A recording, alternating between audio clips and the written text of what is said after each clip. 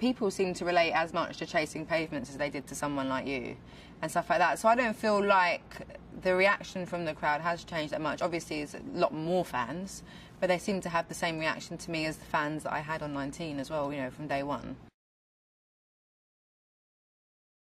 Yeah, just in general, it doesn't matter where the last show was that I did, it's been years, so I am nervous and I'm going to be a little bit kind of rusty and stuff like that, so I'll probably just talk forever, which would be really annoying for everyone else, but for me it will settle me.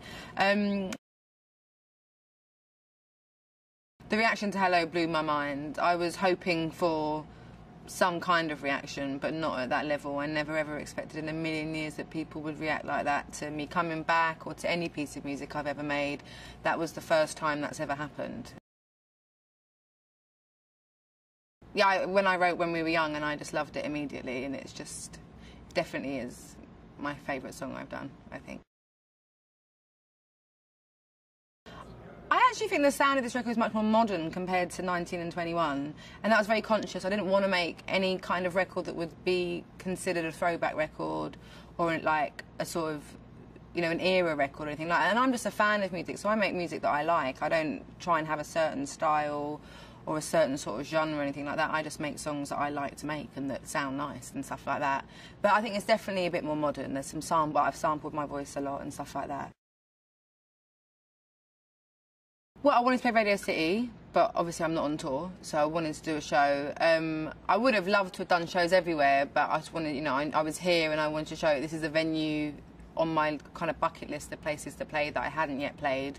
I did Royal Albert Hall, which was my, like, favourite venue. I saw the Spice Girls there when I was younger, and Enrique Iglesias, and it was amazing. So here I definitely wanted to play, and then, yeah, and then we met up with NBC and they were like, can we come? Can we film it? And so, ta-da, this is the special. I had to revisit my past in order to move forward with my future, and that's the kind of vibe of the album. Yeah, I mean, I'm doing a lot of songs that people already know, because I want people to hear those again, and then I'm obviously doing a few new ones, which I'm more just excited to do. Hello makes me nervous because the chorus is so high, but you know, if I can't do it on the night, I'll turn the mic out to the crowd and they can sing it for me.